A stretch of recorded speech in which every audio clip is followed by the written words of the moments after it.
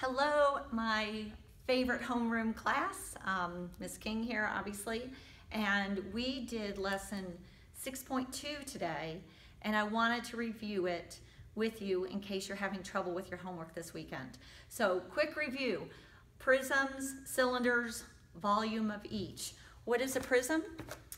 Something like this. It has a rectangular or a triangular or a square base. If it has a square base, it's going to be called a cube. Rectangular base, rectangular prism, and triangular base, triangular prism. Any of those three, you're going to use the same formula to find the volume. Remember what volume is. Volume is everything on the inside. So if I have,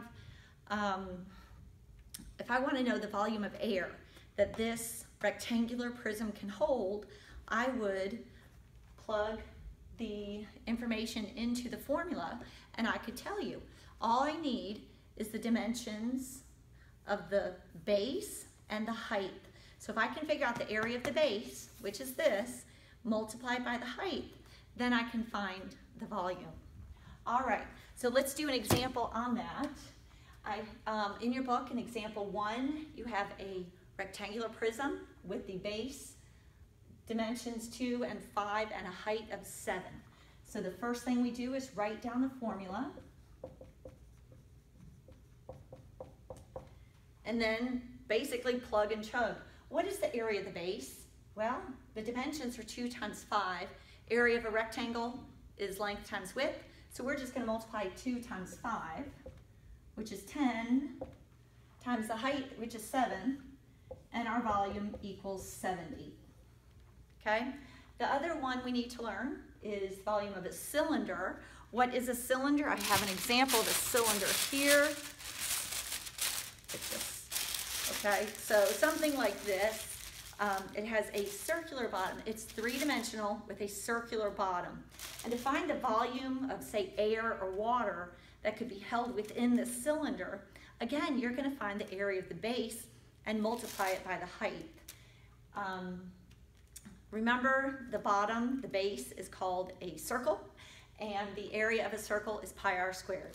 So instead of the area of the base, we're going to put pi r squared times height, and we'll do a quick example that's also in your book. Volume equals pi r squared times height.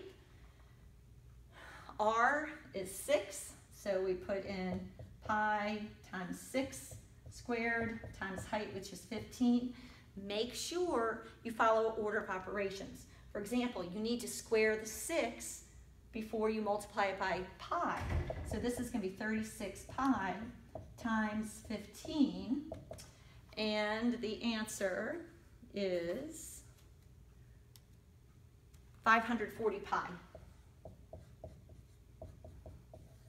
And if you wanted to multiply that out, 540 times 3.14, it'd be 1695.6. Either answer is acceptable, but follow the directions. Sometimes they want the answer in terms of pi. Sometimes they want the exact answer or the answer in terms of a decimal.